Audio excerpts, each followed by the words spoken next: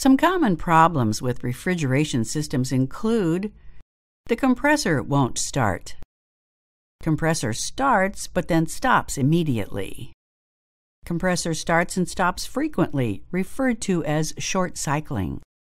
Compressor runs continuously. System runs but doesn't provide adequate cooling. System is noisy. Evaporator is heavily iced. Compressor discharge temperature is high. And high power consumption. It is beyond the scope of this module to cover all of these problems and their possible causes. The next section will discuss some possible causes for some of the more common problems.